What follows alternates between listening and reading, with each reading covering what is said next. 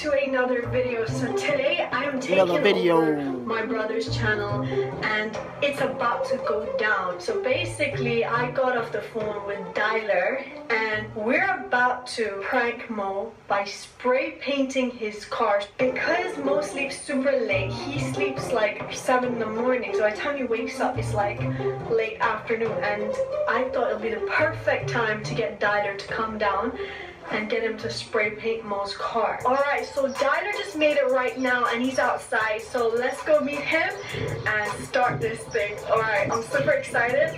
Here we go. Oh, yo, what's up? How are you? You okay? Nice to see you, man. Are you ready? Yeah. You got the stuff? Oh boy, Mo is going to be in for a surprise. There you go. Are we gonna start right now?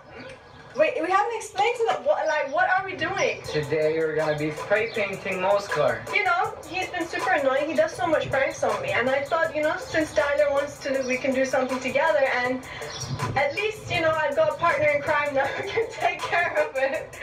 All right. No more. Oh my God. My heart just went. This is so heartbreaking.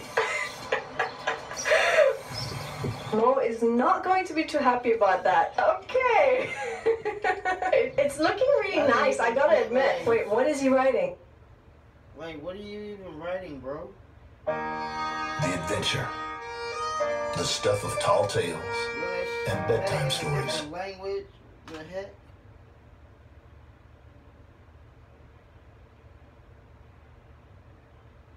What is he writing? Oh my God! Is that what you just wrote? Damn!